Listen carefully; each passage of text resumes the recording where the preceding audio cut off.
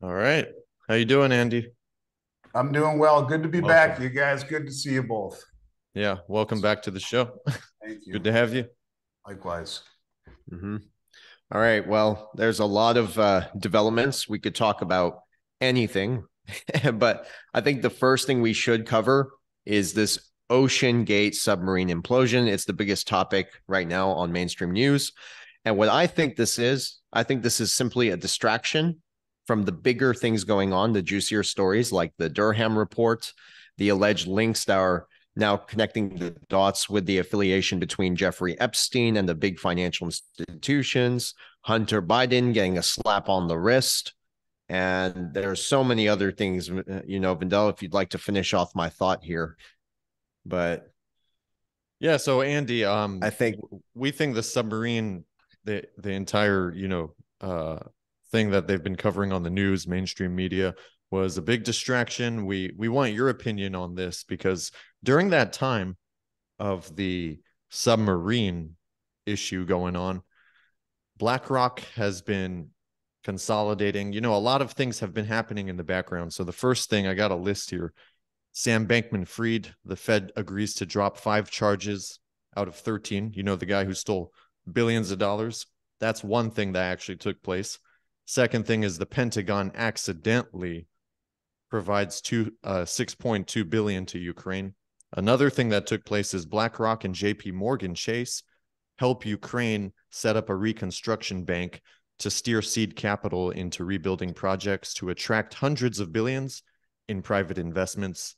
And another thing is US regulators approved the sale of chicken made from animal cells, basically paving the way for two Californian companies to sell lab grown meat. So all that has happened during the submarine thing being covered on the media. So what do you think? What's going on here? The distraction and the misdirection of the public, it's very embarrassing when you think about how easily the public is distracted. It becomes very frightening when you realize the agenda that is controlled by uh, an entity that is able to control the narrative on all of the media.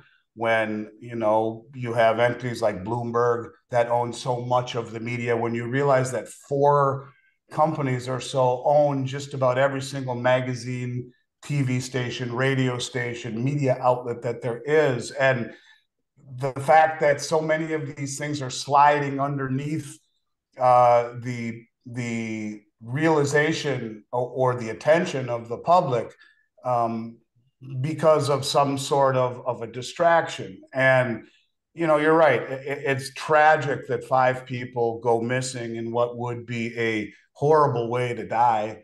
But there are car accidents every day where five people die a horrible death. There are people that are missing every day across the U.S. in accidents or in mishaps on the ocean or whatever it may be that certainly didn't get this type of attention. Of course, you have billionaires on board and their grandson and all sorts of uh, hyperbole around the Titanic, which has always been something that has um, you know people have always flocked to stories of the Titanic. And look, the bottom line is I get what you're saying, and I completely and totally agree with it. The media distracts and talks about things that are completely non-relevant while ignoring the bigger issue, being ignoring the really important things. There's virtually no attention whatsoever on the mainstream media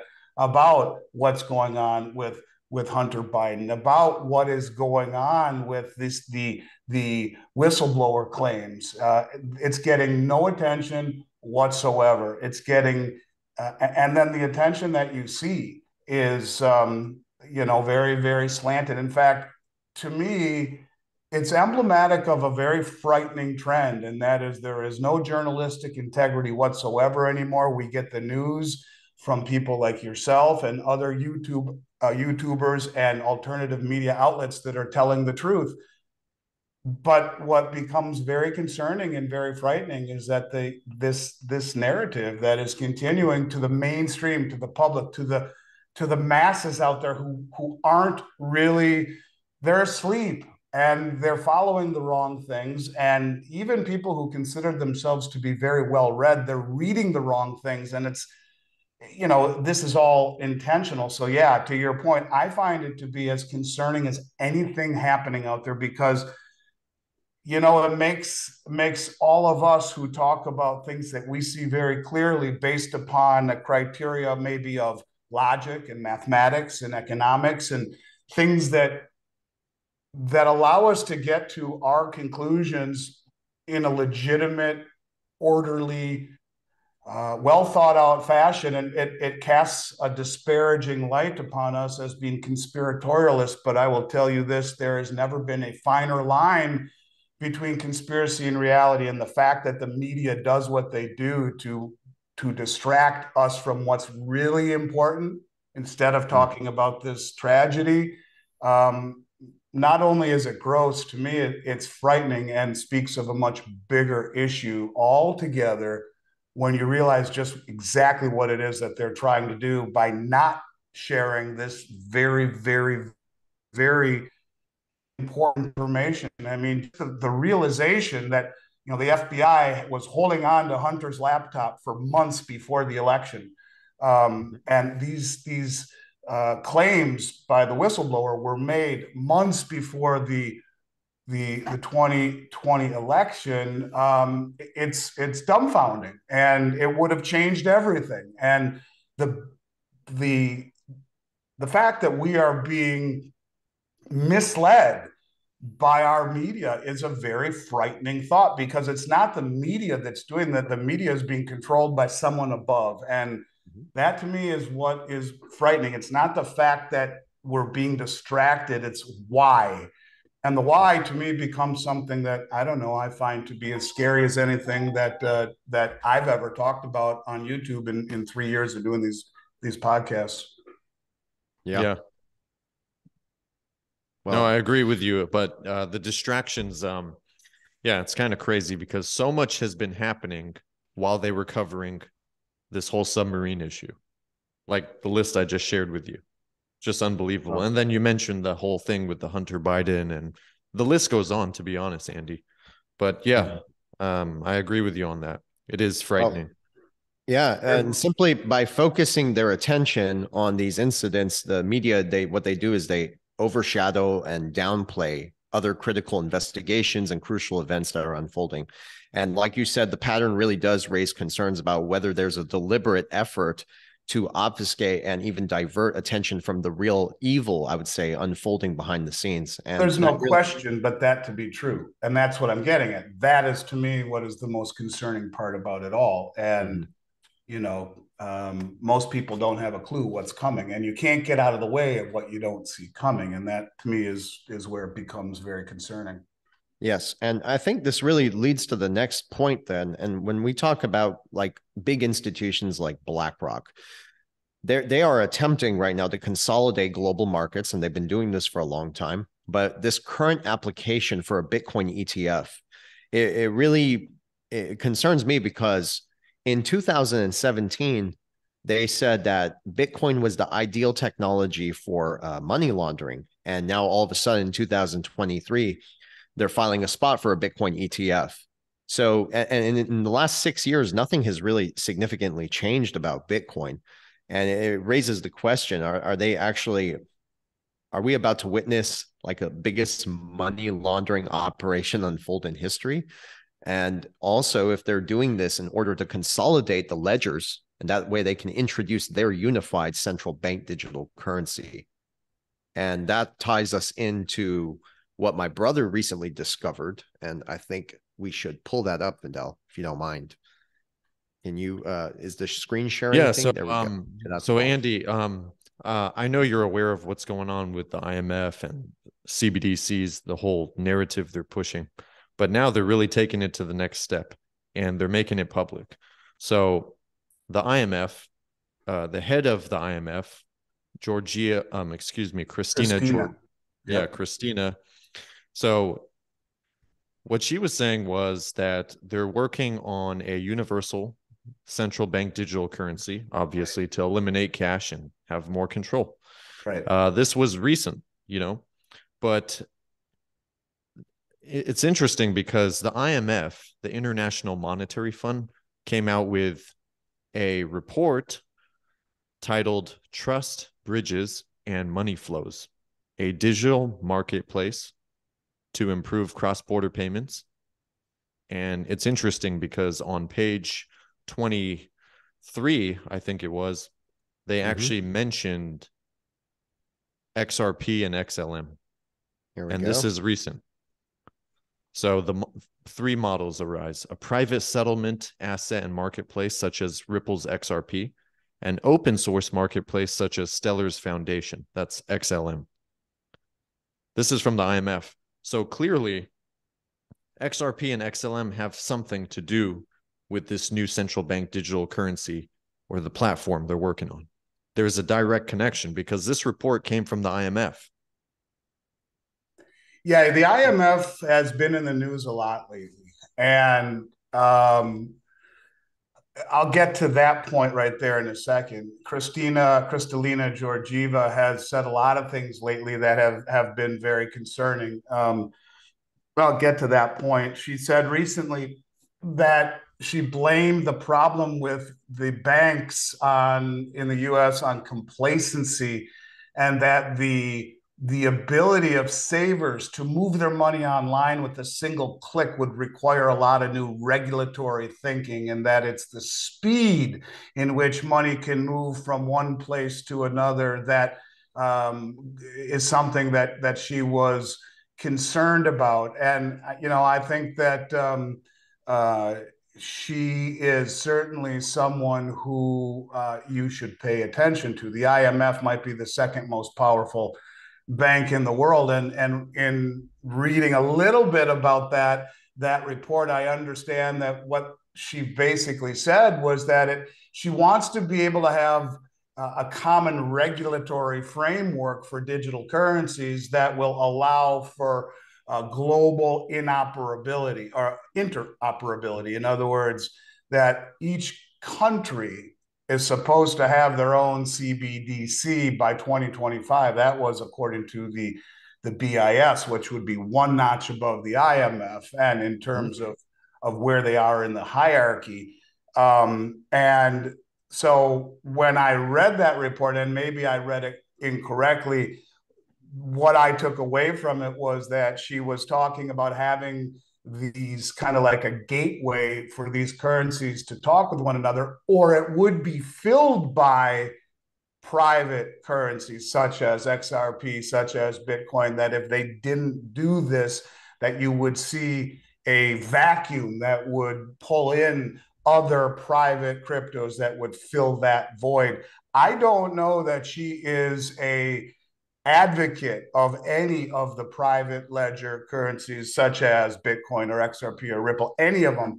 I think she's more of a government lackey who is talking about using CBDCs and one common language for them all to communicate with one another. Now, maybe I'm wrong about that. I am not really sure, but what I am sure about, look, the BIS said by 2025, everyone needs to have an operational CBDC. And, one of the things that I really took away from what she says was that if they are not backed by an asset, then they're just speculative investments. In other words, she thinks that they need to be backed by something. And I also think it's interesting that they published a report a few months ago about gold. The IMF had a report that said gold, a barbarous relic. What did it say? Gold as an international reserve currency, question mark, a barbarous relic no more. Is this why the BIS reclassified gold as the world's only other tier one reserve asset? Is this why the central banks are buying it? Is she intimating that in order to have legitimacy on the world stage, you must have a CBDC pegged to something like gold to give it legitimacy? I don't know. There are a lot of things that she's been saying lately that make me believe we are moving away from the banking system, that we are consolidating to in an effort to roll out CBDCs, and she is an advocate of having them pegged to something. I don't know what role we will see Ripple or XRP, although I see a lot more talk about it lately in various circles. I just think that an institution like the IMF and the BIS are going to do all of they can to control, not decentralize, but to actually centralize whatever central bank or digital currency they roll out. I quite frankly think they're more afraid of something like XRP and Ripple and Bitcoin, which allow a more freer, an ability to trade in a more free fashion. I think it concerns them. And I think that's why she said that if they don't do something like this, that it opens up the likelihood that that vacuum gets filled by other private ledger or open ledger. I don't even know the correct way to say it. Opens it up to things like Ripple, like Bitcoin, like other things that are not centralized and controlled by the government. So I guess what I'm simply saying is this. I don't know that she is a fan of XRP and Ripple as much as she understands that if they don't do this, the inevitability of these types of platforms will find their way into the global system. So I don't know if it's pro or con, but I do think she's someone to take very seriously. Yeah, definitely. Well, this is why I was, raising the concern about BlackRock. I still think the irony is staggering, how their shift, their ideology just fundamentally changed about Bitcoin in such a time. And it raises questions again, because BlackRock's true motivations, we don't really know what they are, but if you look at their track record, they've weaponized so many industries before. Right. And you cannot help but wonder if this is some sort of calculated attempt to launder money or manipulate the markets, because that's what they've been doing. That's what the Hinman documents revealed. I don't know if you're familiar with that.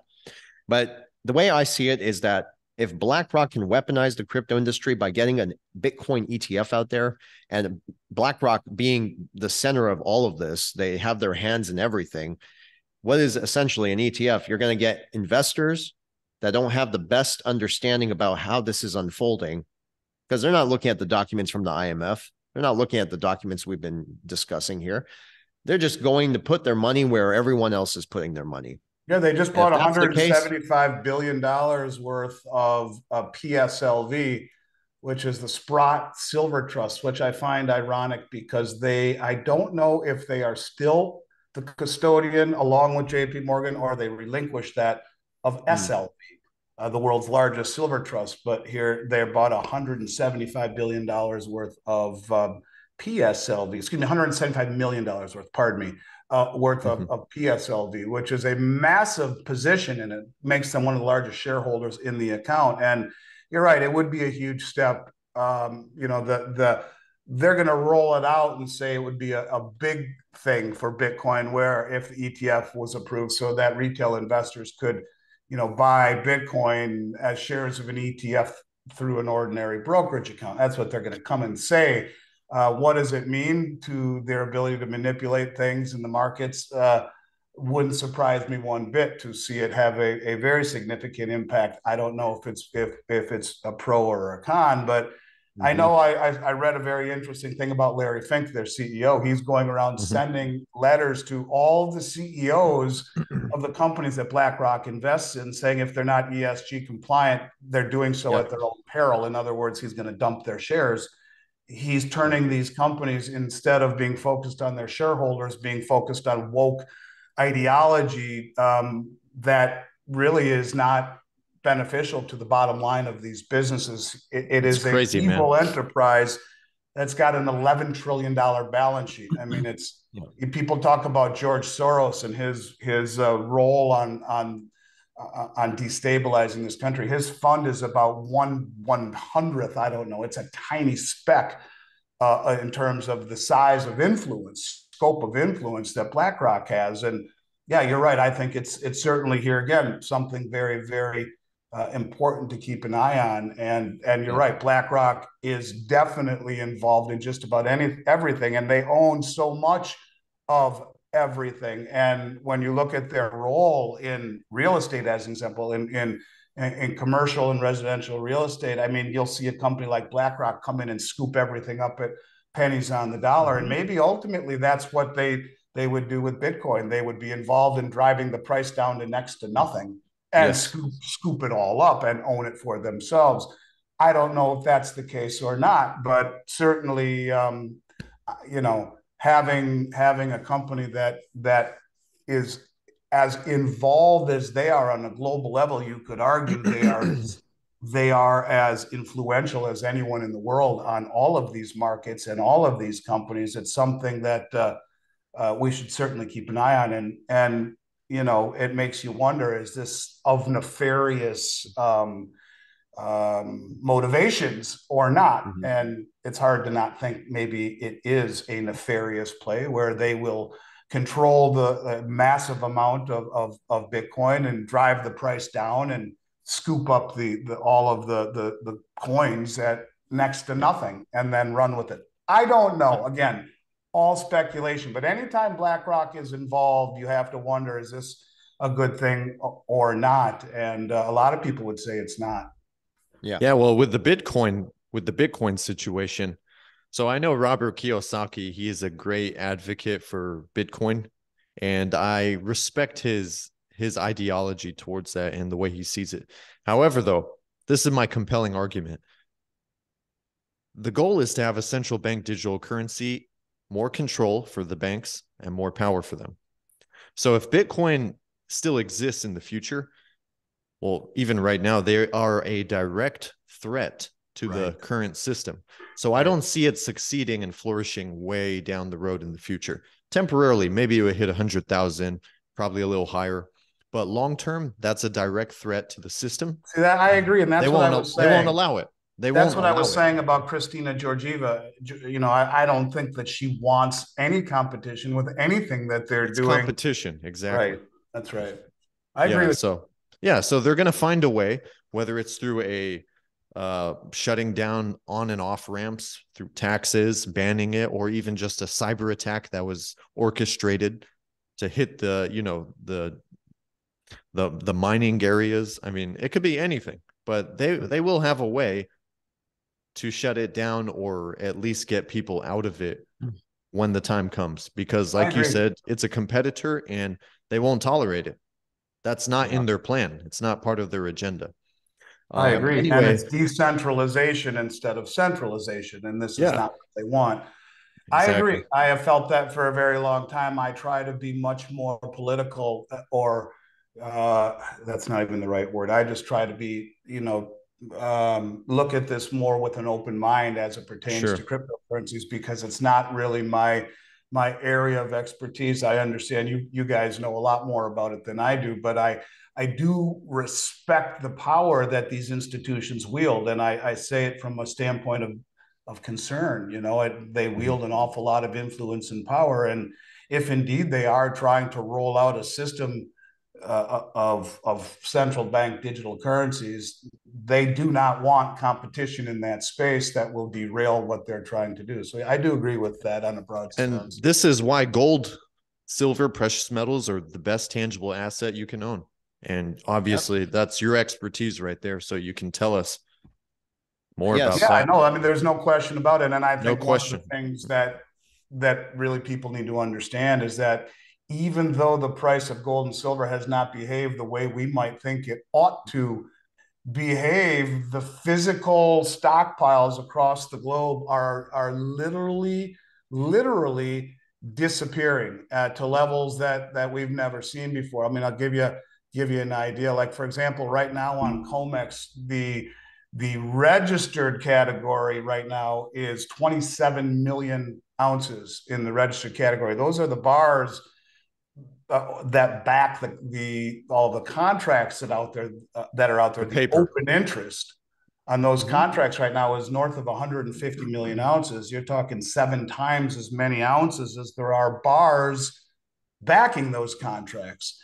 It's a system where we're at the second lowest level in the history of the COMEX market, where so many ounces have been bled down off the registered category, and even the eligible category is down to 271 million ounces, of which half of it is owned by SLV, supposedly, and JP Morgan.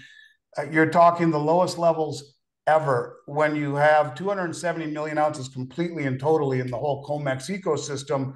India imported 304 million ounces last year. Exchange for physical, meaning exchange contracts off COMEX into the London Metals Exchange over the last few months have been north of 230 million ounces.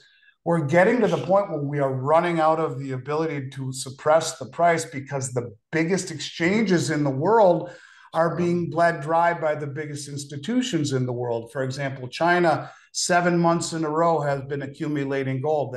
7 months in a row. India, their numbers are up 40% over the last few years as they continue to add gold and silver to their coffers. The Central Bank of Iraq just added 2.5 tons last month. Singapore's numbers are up 35% over the last 3 months. They're the biggest buyer of gold this year in 2023.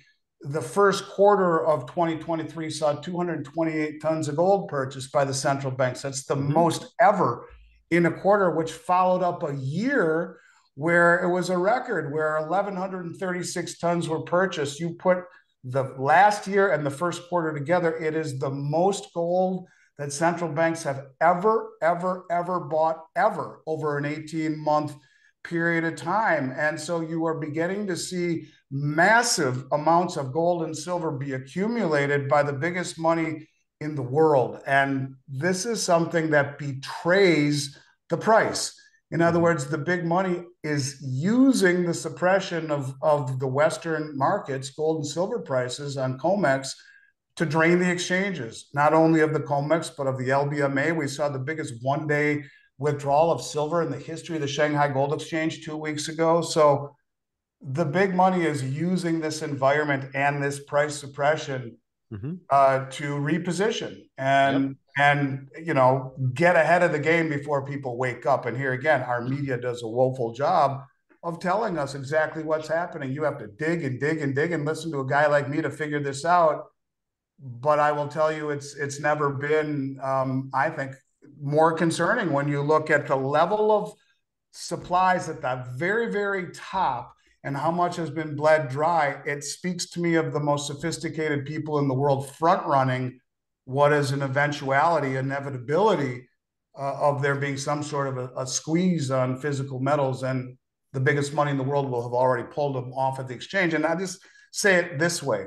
When you pull your metal off of the exchange, when we see, for example, in 1 week, millions of ounces taken off the COMEX, it's gone. It's never coming back. It loses its industrial liquidity.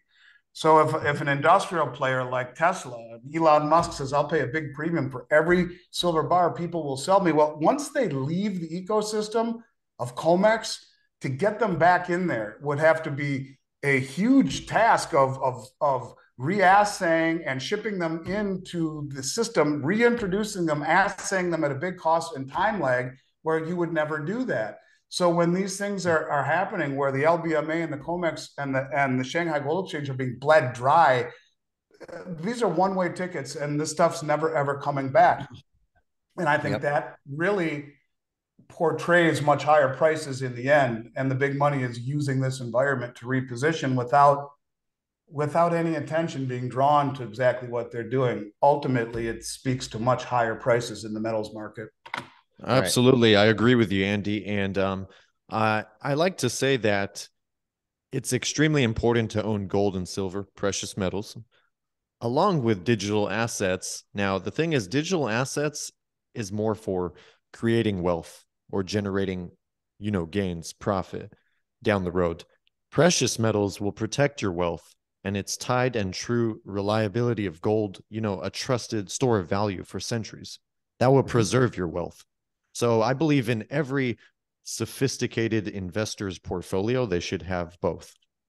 Do you know what I'm saying? I agree. So, because they have their purpose. They serve a different purpose. They do. And I think you could see a combination of both take center stage in August. Jim Rickards has come out and publicly said, and I've been talking about the BRICS for 3 years before anyone did, and now everyone is doing it. You are ahead of your time, definitely. I was, and I'm proud to do it. And I think a lot of people have forgot about that because now everyone's talking about it. But Jim Rickards, who I respect a lot, he has spent time at the CIA. He ran simulated financial war games for them. He's very connected. Definitely. He came out and said that BRICS is going to issue or introduce their new gold-backed currency at the August summit. This is a big deal. And think about, why have all the central banks been buying gold? Why did they all repatriate their gold? Why did the BIS reclassify it tier 1? And zero risk. That's right. And so all of the central banks who have been accumulating gold and have joined the BRICS union. Macron from France just openly applied, asked for invitation to this meeting. Our allies like Mexico, who have formally applied to BRICS. Now France, who wants an invitation to the new meeting. Rumor is Japan, who just bought Russian oil above the West benchmark, spurring the West and their sanctions. Rumor is that France, who bought liquid natural gas with yuan and struck a 51-point agreement with China from 5G to military engagement. Rumors are Australia and New Zealand are considering joining BRICS. This is a situation where this BRICS phenomena is growing rapidly. And he came out and publicly said that they will issue a commodity-backed, most likely gold-backed currency in their August meeting. We've been told this by the BRICS folks for over a year now, that they would introduce a commodity-backed currency. And if this is when they are going to do it, a central bank digital gold-backed, commodity-backed currency, this is going to shine a light on both of the things we're talking about here. And these are the types of things that, very quickly, the things that we're talking about, which are somewhat you have to kind of use your mind's eye. They're not concrete yet. We follow the crumbs. All of a sudden they become real. And that's when things change overnight. So yeah, any way you look at it, the things that you're talking about here are becoming a reality, and maybe even sooner than most people think. Yeah. That was my last video. We covered how the US is downplaying this narrative of the dollar losing its status. People keep saying, no, that's not going to happen. The dollar will still be around, sure. But if like you said the first time I heard you, you were saying that the world would start dumping dollars. Operation Sandman, I believe.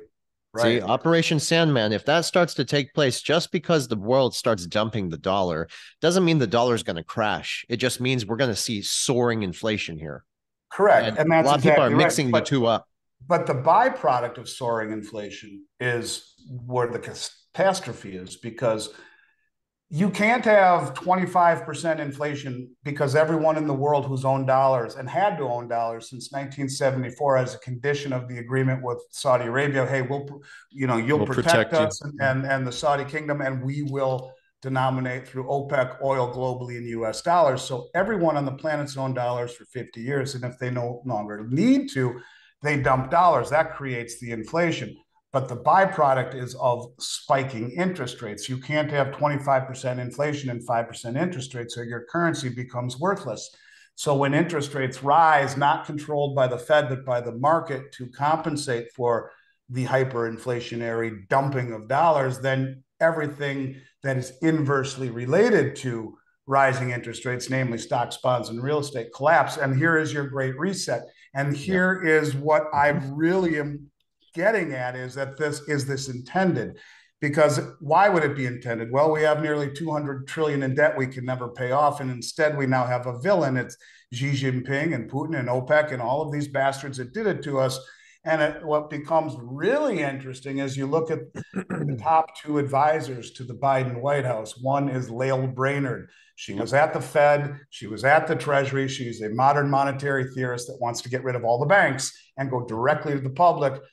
The central bank with the digital currency. Well, look at what's happening to the banks. Look at how the Federal Reserve continues to leave rates where they are, allowing this mass exodus out of the banks into treasuries, and talking about the fact that, or even the fact that the Fed has allowed the money markets to invest in the overnight reverse repo market, which has allowed the money markets to provide daily liquidity at 5% guaranteed by the Fed. That's greater than you get in any CD in a regional bank that Janet Yellen said won't be bailed out when they go under this time. So you have a fuse lit under the banks, and look at who is orchestrating this.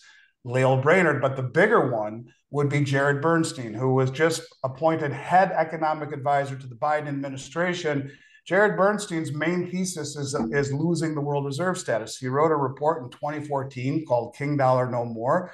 It was picked up in the New York Times. You can Google it, pop right up. This is a guy who advocates for no longer maintaining world reserve because of the distortions it creates and the trade imbalances. Well, look at what we've done by weaponizing the dollar. You can say that's exactly the path we are heading down. We are antagonizing Saudi Arabia and we are weaponizing the dollar. The rest of the world is looking for alternatives. You could not draw it up any better. One guy wants to get rid of the world reserve and the other wants to get rid of all the banks and go digital currency.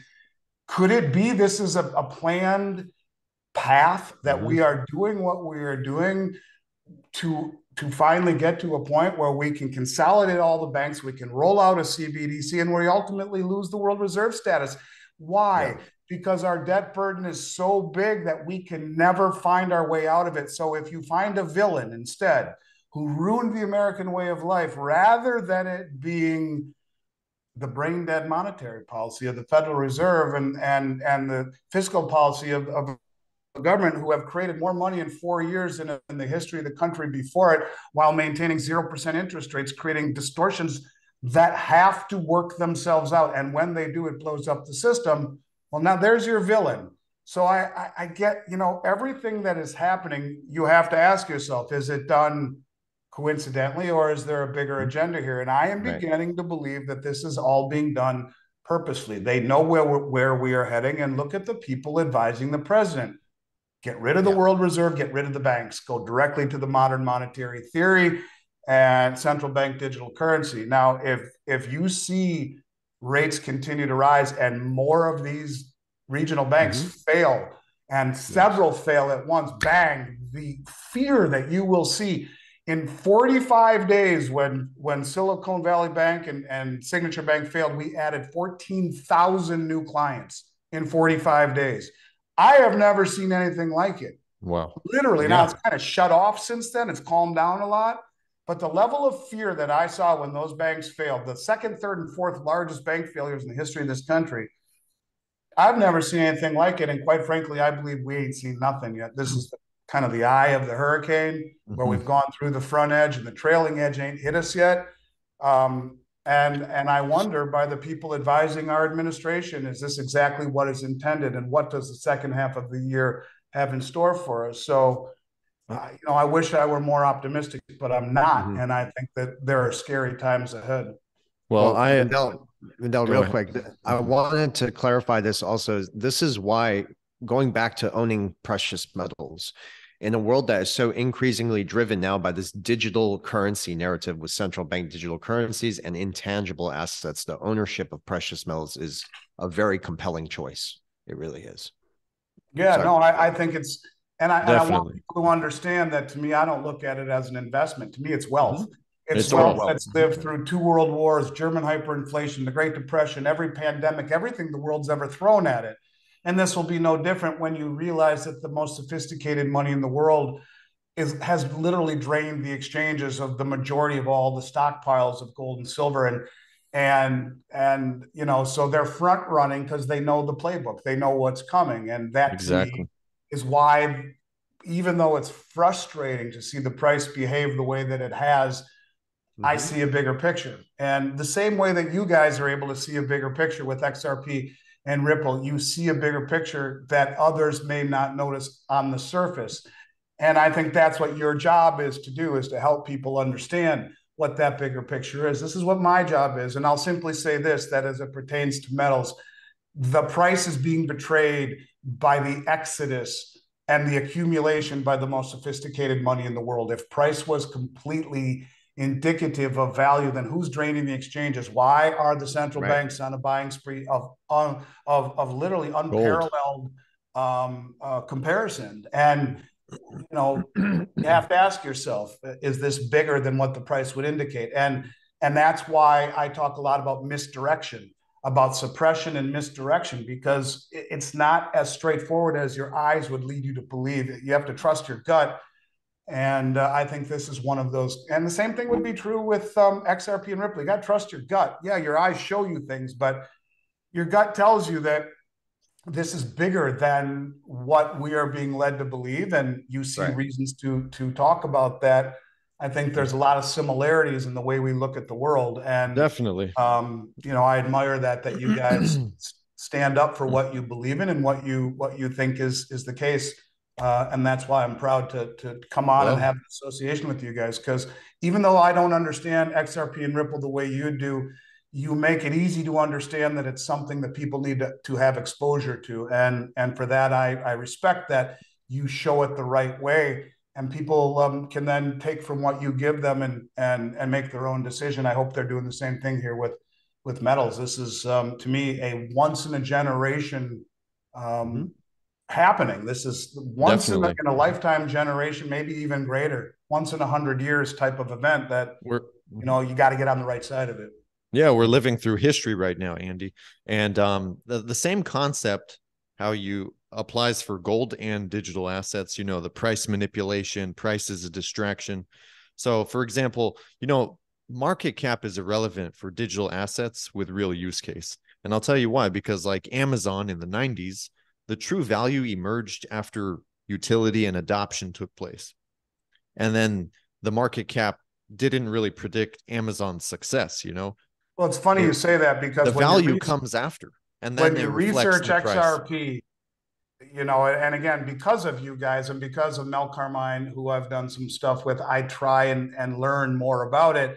But just on the cursory research, the first thing that you'll see pop up against XRP and its high prices is people talking about market cap, that the market cap would have to be way up here for it to be at this price. And it's Yeah, sure. interesting that you say that. So, you're always fighting against forces that will try to push back.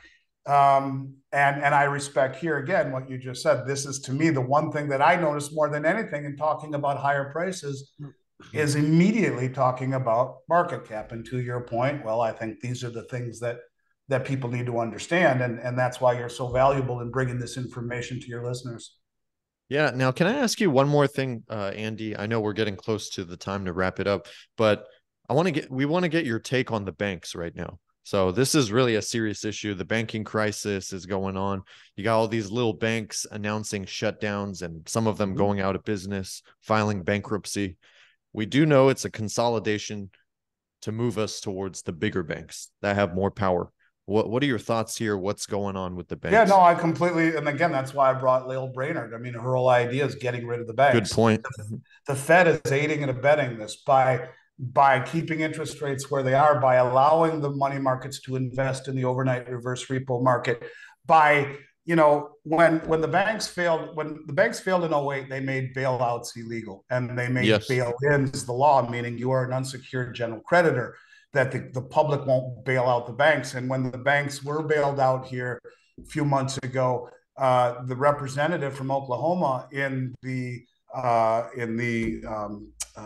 House subcommittee inquiry said to Janet Yellen, Madam Secretary, you just bailed out Silicon Valley Bank and Signature Bank, and we were under the impression that was illegal. Well, she said the taxpayers won't be on the hook for that. Well, they will be through inflation, but that's irrelevant. He said, okay, so let me get this straight. So, if a bank fails in Oklahoma here, will my constituents be made whole? And she said, probably not. No. Yeah, What you're do right. you mean? He said, well, it would take an uber majority vote of the FOMC, which is the Federal Reserve, the FDIC, myself, and the president in order for that to happen. So first and foremost, she lit a fuse under the banks. The banks are now, anyone who's got their money in a regional bank has to think to themselves, well, geez, the banks are loaded with toxic assets. They have nothing in the way of reserves, because during COVID, all reserve requirements were relinquished to zero. And Yes. when you deposit money into a bank, it is a liability to the bank, an asset to you. They have to offset that liability with an asset. So they would buy U.S. Treasuries earning 2%, or mortgage-backed securities earning 3.5%. Those have all been cut in half in value, roughly, or more, 60%, by the rapid increase in rates. So when you see all of these people request redemptions and they have no reserves, they have to sell assets that have been eviscerated in value, in essence, are toxic now, which puts them out of business. And that's why you see close to $100 billion right now in this new emergency program that the Fed has. That's $100 billion at onerous rates with 100% collateral posted that these banks have to post in order for them not to be out of business. It goes to show the fragility of the system, but this is what they want. If they didn't want this, all they would have to do is say to the banks that the overnight reverse repo market is no longer allowed. In fact, if money markets have to sell all their interest in the overnight reverse repo market, they can't invest in it. They could do some things to prohibit the exodus out of the banks, but the fact that they have rates where they are much higher than the banks can compete with, this is why you're seeing so much money leave, not just the regional banks, but even the commercial banks. The big money are leaving the commercial banks in massive, massive amounts and going directly into yield backed by the treasury market, going directly to the Fed and staying away from the systemic nature, the systemic risks of the banks. And I really do believe this fits hand in glove with what Lael Brainard wants. Get rid of the banks. And if you're going to issue a CBDC, it's much easier to do it through 3 or 4 commercial banks than it is through 5,000 regional banks. And how do you get rid of the regional banks? Scare the shit out of everyone, saying if they fail, you're out of luck. You are going to be bailed in an unsecured general creditor. Instead, go to a too big to fail bank like Morgan Stanley or JP Morgan. Bank of America. Bank of America, buy their money market fund, which you can get 5%, which is investing overnight in the reverse repo market, backed by the Fed with daily liquidity, or stay in a regional bank, which will fail. And by the way, the best you can get is 4.5% in a 1-year CD. And did I mention that those same regional banks control 70% of all the small business loans in this country and close to the same amount of all of the commercial real estate leases and loans? And the small business is getting clubbed, and the rising rates make it harder to meet demands. And so it more and more and more strain on the banks. The commercial real estate, when all these loans have to be re-upped as these rates, a lot of them are on arms, and they in fact this next year a large portion of them come up to be reset. You can't pay 7% or 8% now when you were getting it at 3. Now you have to pay 7. They're going to go out of business, and who's going to eat that? The regional banks. Bang, they start to snowball, go out of business. People are bailed in. The panic that will ensue will be tremendous. Well, that's put a big smile on Lael Brainard's face, because she wants all of the banks gone. Why? It has nothing to do, less to do with the loss of privacy that people talk about. They know everything we're doing, and more to do with monetary policy. When money is created by the Fed, all they're able to do is buy bonds directly from the banks or mortgage-backed securities from Fannie or Freddie. They can't buy things in the real economy. And when the banks receive the money from the Fed and they're obliged to sell them those bonds if they come calling, the banks either have to lend it out into existence, and that's how money is created, either through a credit card, a home equity loan, a mortgage, a car payment, you name it. If they don't lend it, money is not created. Then if they don't lend it, they can't keep it. They got to give it back to the Fed in a reserve account in their name, held earning 5% with safety. So the banks are saying, shit, I'm not going to lend it to you two brothers to start a company when I can give it to the Fed at 5% with no risk. Even though you guys got a convincing business plan, screw it.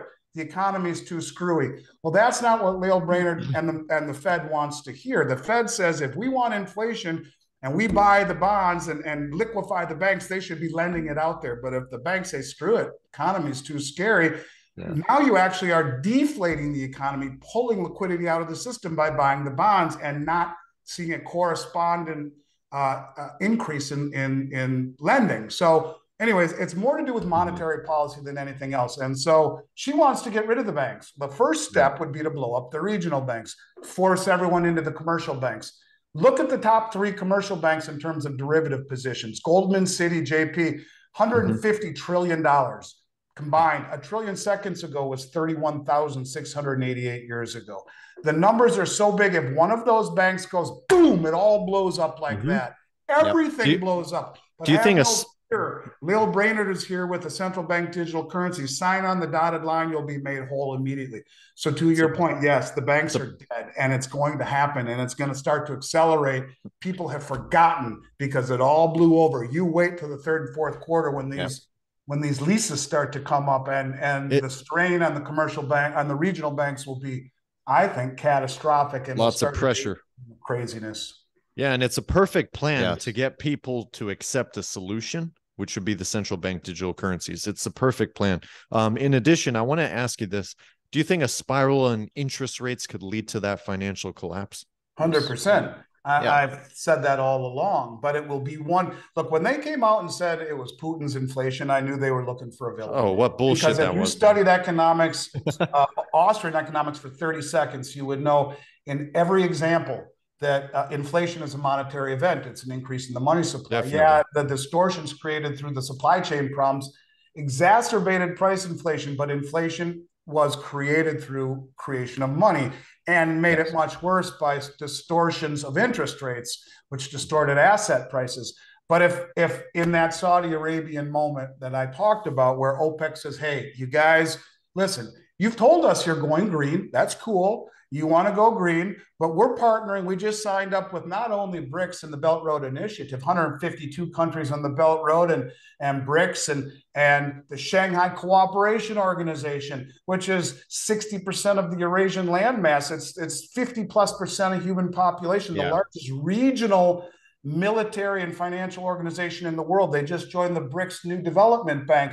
Everything is being put into place, including all the OPEC countries on the Belt Road, for them to say, hey, listen, it's cool. You guys want to go green. You've made that abundantly clear. So we're going to partner with the rest of the world that happens to represent close to 80% of human population and has the military might combined much greater than ours when you put two of the three largest nuclear arsenals in the world in Russia and China in this group. So you get to a point where they say, we're just not solely going to take dollars anymore for the purchase of oil. And bang, like that, every country dumps dollars because they don't need to hold them anymore. And the snowball effect of everyone dumping dollars will create a panic selling event. What happens when those dollars hit our shore? Yes, it's hyperinflationary. But if you have 25% inflation and 5% interest rates, you might as well use your dollar bills as toilet paper. They become worthless overnight. So interest rates have to compensate for that inflation. And if this was done by design, think of Jared Bernstein, relinquish the world reserve standard. He is the lead economic advisor for this administration.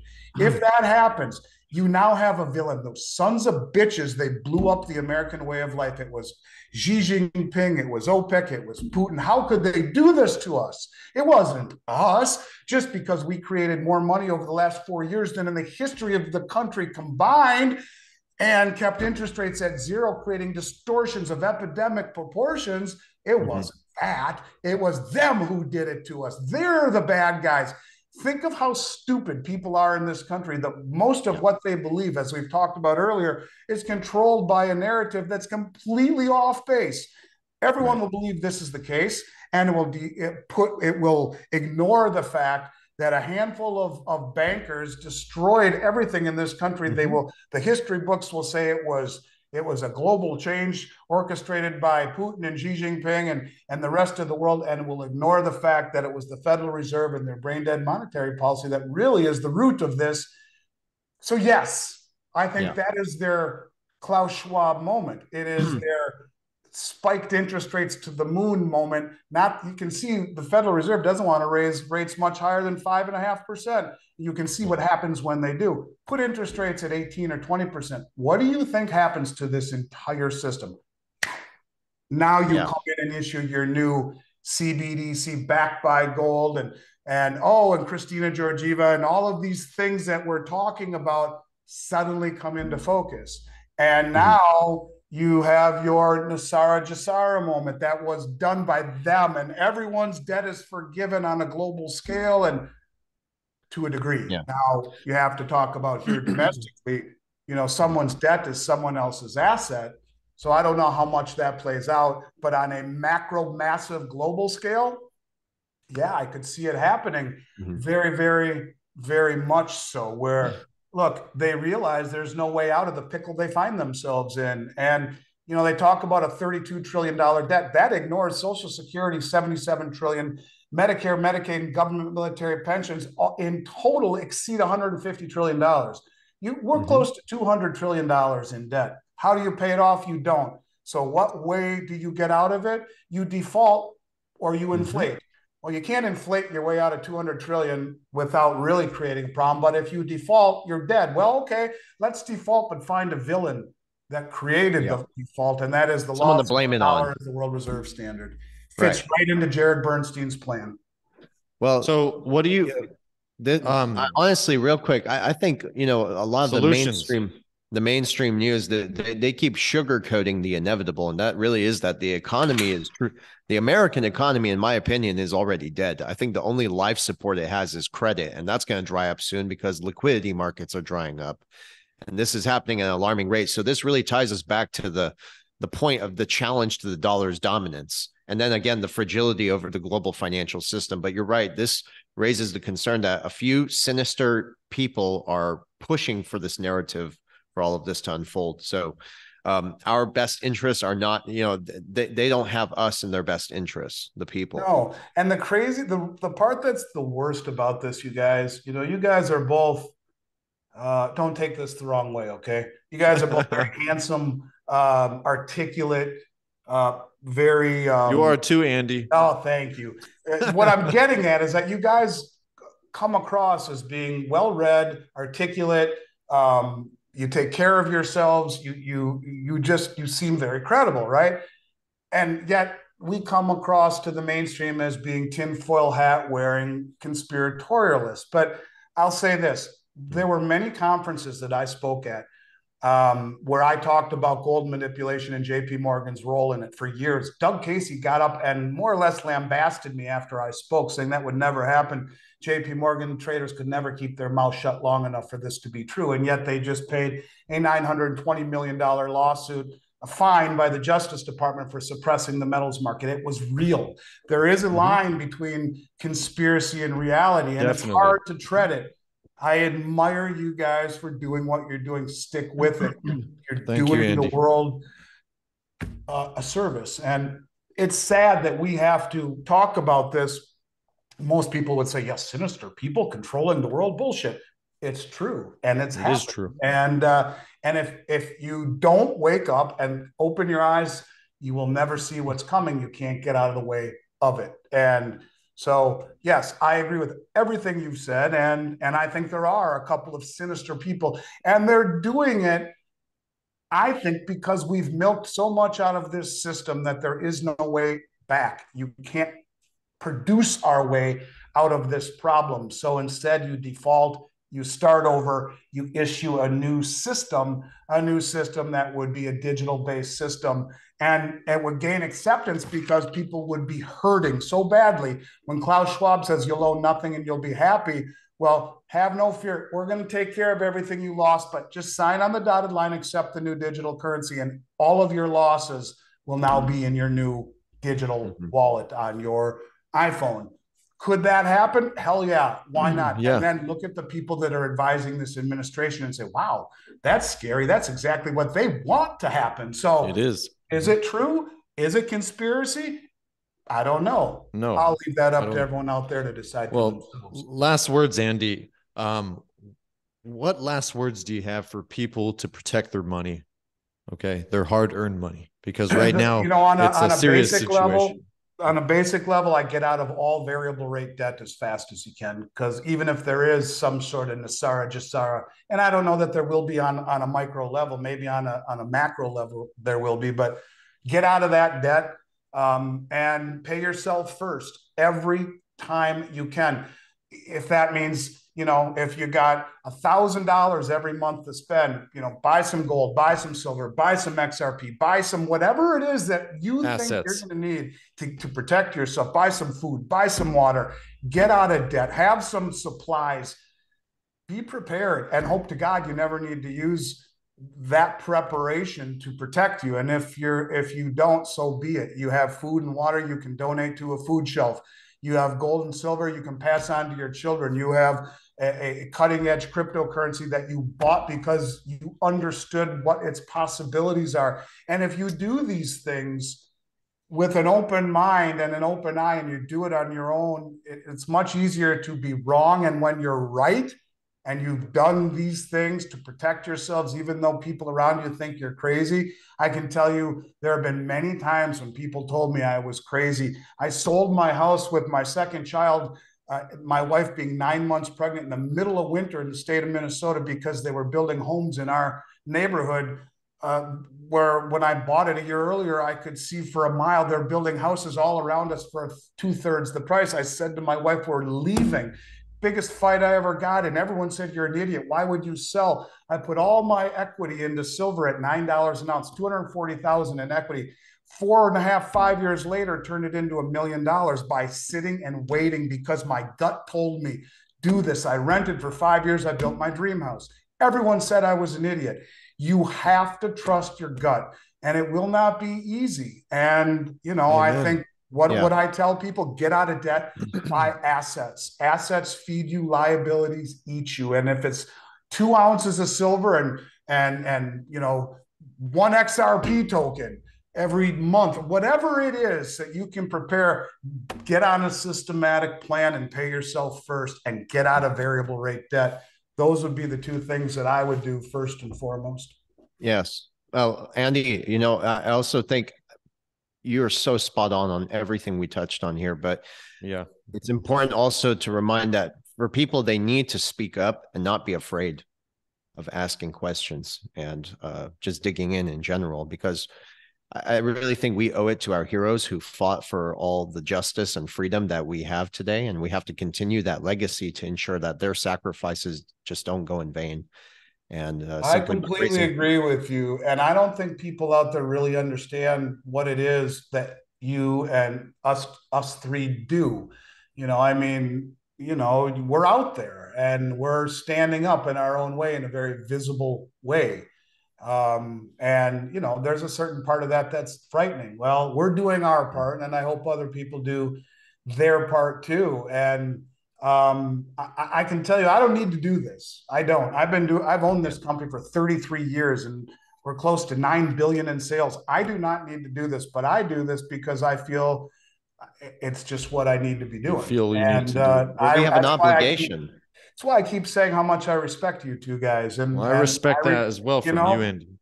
Thanks. What goes around comes around. And if you do this in a very polite, non-threatening, articulate manner, the way that you guys do, then hey, all we're doing is sharing information, and that's what we're supposed to do. And hopefully people take just a little bit from what we talk about and decide for themselves. And so I personally am thrilled to have a relationship with you guys. I would like to do this more often. We don't do this enough.